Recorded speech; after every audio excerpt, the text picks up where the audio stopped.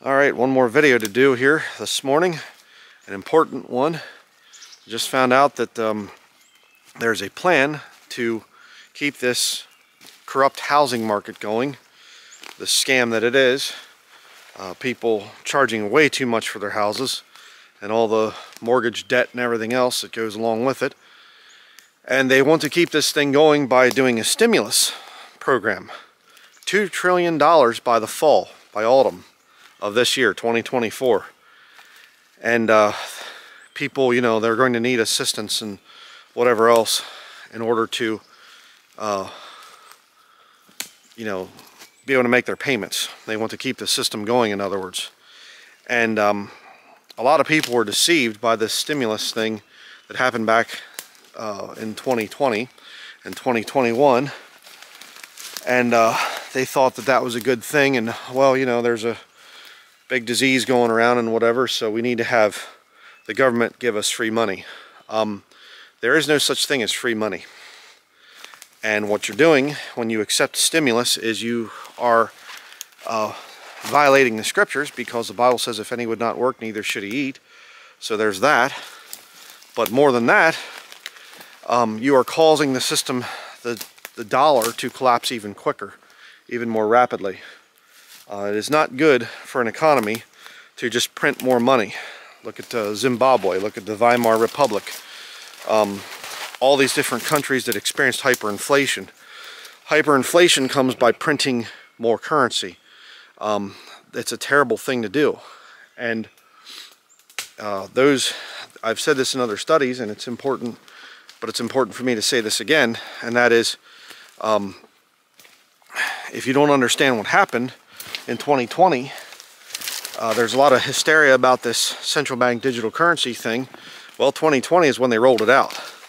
And if you took a stimulus check, you actually were enrolled for the Fed Now program.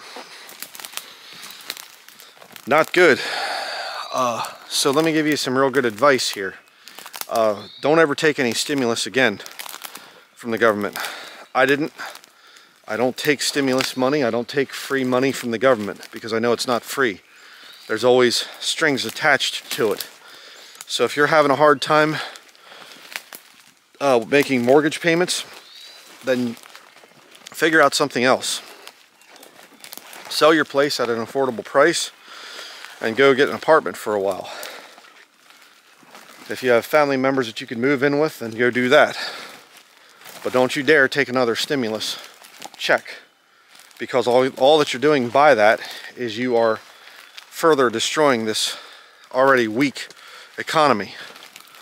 And if we want to stop the central bank digital currency thing, which is it's bad because it will be hooked up to a social credit score eventually, not right away, because they want to ease people into it. The old cooking the frog in the pot system, where you put the frog in and you just gently turn up the heat a little bit until he's cooked, and that way he doesn't jump out. A good analogy for the way that evil works and sin works. Just a little bit gradually over time that you don't notice it, and it just gets worse and worse until you're destroyed. Yeah, the wages of sin is death.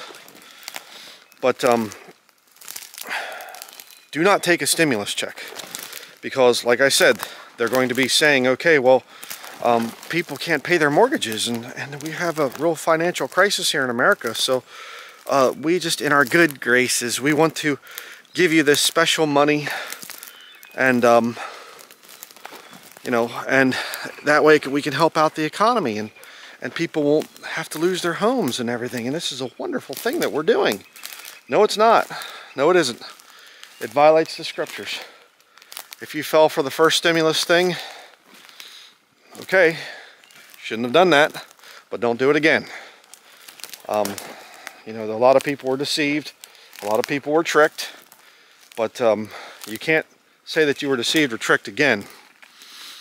Don't ever take money from the government. It's wrong. It's not what the Bible teaches.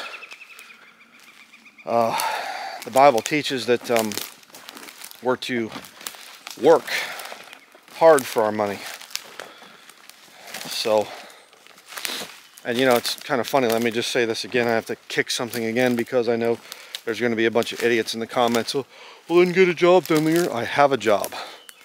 My job is irritating you, apparently. If I'm so much about money, like my enemies like to lie about me and say that, all down there is all about money, then why didn't I take the stimulus check? Huh. You know, last time I had jury duty, I had to go up to Caribou, Maine, up there to the courthouse, and waste 3 days of my time, and that wasn't work. And they sent me the money for it, and I burned the checks. I didn't cash it because I didn't work. So, you know, all down there is all about money. Oh, no, I'm not. If you're saying that, then you are bearing false witness against me, and you answer to God for it. So, you know, that's one of the wonderful things about being in ministry. I don't have to convince people of everything. Let me show you this funny looking tree here. Look at that. Isn't that weird how it's bent? Over this way, right there. Kind of neat. But as long as you're telling the truth, you win every time in ministry. You can't do wrong. I'm not going to convert everybody. It'd be unscriptural to think that I'm just going to, everybody that watches my videos is going to get saved and straightened out and whatever. No. What will happen is a lot of people are just going to get offended at me, and they're going to get mad and whatever else, throw a fit. But as long as I'm telling the truth, it'll work out good for me in the end, and not for you if you're a liar, if you bear false witness. So I know they're atheists and whatever else. There's religious atheists and secular atheists. But you need to be careful when you lie about somebody. So do not accept any stimulus money. If you have mortgage debt that you can't pay off, then downsize or sell your house and get an apartment, or do something. Cut out other things and get that debt paid off. You're not supposed to be in debt according to the scriptures. The borrower is servant to the lender, and we're only supposed to be the servants of Jesus Christ. And so just wanted to put that out there. God will put up with stupid things that we've done. Again, I'm living proof of that. I've done plenty of stupid things in my life, but God starts to get a little bit perturbed when you keep doing them over and over again and you don't quit. Then you start to get yourself in some trouble. So my recommendation, don't ever take another stimulus check for any reason, because it's only advancing the central bank digital currency system with its social credit score that will eventually come, whereby they can just shut you off. Oh, you're a Bible believer, are you? Oh, sorry. You're a threat to yourself and others, danger to yourself and others. We have to shut off your money. If we refuse right now and just say, no thank you. And again, let me just say this. Oh, they're going to print make $2 trillion in stimulus, and they're going to use home equity to do it, or you know, these other little schemes that they're coming up with. Okay, and that's going to help people. All right, what about the next year? What about the next month? You know, when does it end? Oh, we're just going to keep on printing money, and you know, everybody eventually will just get to live for free, I guess, as the currency hyperinflates to the point where it doesn't even make any sense anymore. You know, Zimbabwe had $200 trillion bills to buy things. You know, you go into the grocery store today, and you know, the wife comes home, or I'll say it this way, wife comes home from the grocery store, and the husband says, what'd you spend at the grocery store? Oh, you know, 500 trillion. Honey, I told you we couldn't go over 480 trillion. It's ridiculous. But that's what happens when you scam people with printed currencies, fiat currencies. And that's what's going on. The American dollar is dying, and it's going to cause a lot of pain for a lot of people. But it's going to be a lot less painful if we just simply say, no, we're not for the printing of money. Stop printing money and sending it to the war that you're losing in Ukraine. Stop printing money to try to make Israel a wealthier nation and whatever. It's not right. It's not the responsibility of the American people to spend money on all these different projects. And so, something we all need to pray about very fervently. But that's going to be it. I'm going to get going here, get down to the office. I have a couple videos now, 3 videos to upload. So please do keep us in your prayers. I do have some sermon notes written. I'm going to try to get to that. If not today, then maybe in the next couple of days. Good study coming out. But thank you to everybody out there for your support of the ministry. And we really do need your prayers most of all. Pray about YouTube allowing this channel to exist. We've been here for a long time, but they have done their best to really keep this channel suppressed. I've been shadow banned pretty much since the beginning, and they delete videos and don't even let me know a lot of times.